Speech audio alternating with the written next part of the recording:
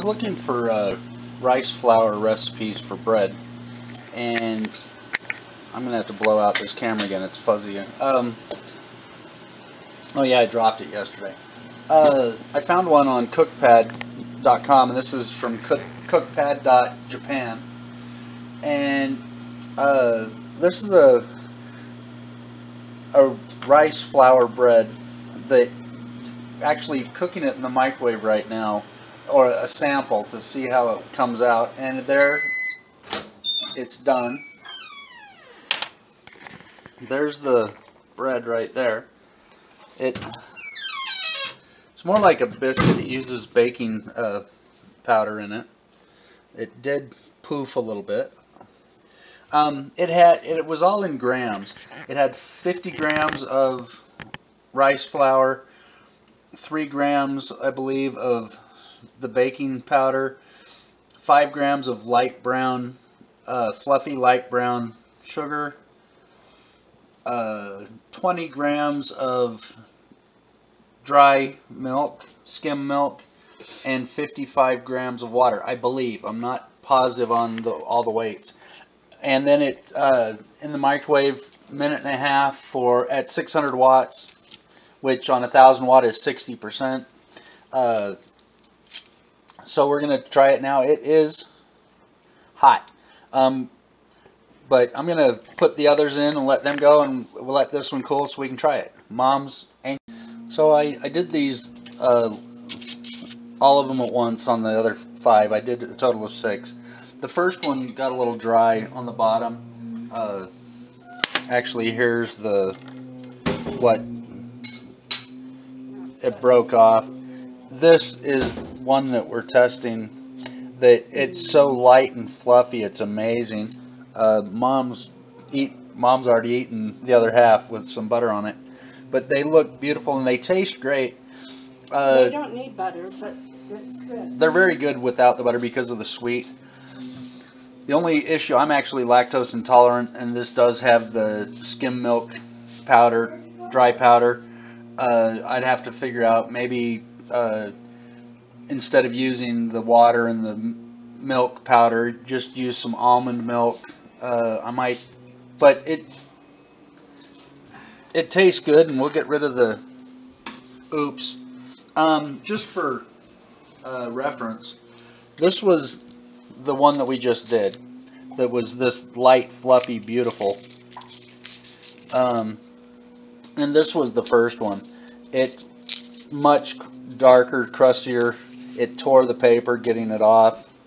But they taste good. They don't need butter. It has that little bit of sugar. And then the milk sugar, which is what creates the lactose intolerance.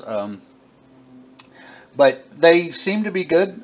This was just a trial, and Mom said that she didn't seem to feel it when it hit her stomach. Again, these were the ingredients were in these bowls. So I mean, and I mixed it in one this size, so there wasn't a lot. And it worked out really well. Mom seemed to like it. I'm gonna have this other half, and I'm gonna find peanut butter though, I think.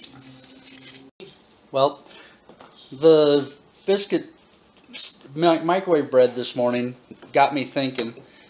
The reason I started doing the sourdough was actually because Mom's been having issues with her stomach, and she says the gluten-free, the rice did better. So because of that, I want to do more research on rice related, and I've been thinking gluten is necessary to raise breads that use yeast. Sourdough is not yeast. It's a culture that bubbles. It's a bacteria that creates bubbles. So if you can make rye bread, which is a very low gluten bread, or these other low gluten breads, without having the high gluten flour, why can't you make a no gluten without adding the tapioca starch, the potato starch, flour, whatever that all the recipes call for. And so while we're on I exhausted the batteries again. I don't know where I was at. With the gluten-free, something that I had thought about is I made a mostly gluten-free sourdough start. And with the hot cakes, they don't add any flour unless it's too thin. So I'm going to try doing just a gluten-free sourdough start pancake. And I'm going to have to grind up more rice to get anything done. But this is definitely something I want to think about and definitely want to try.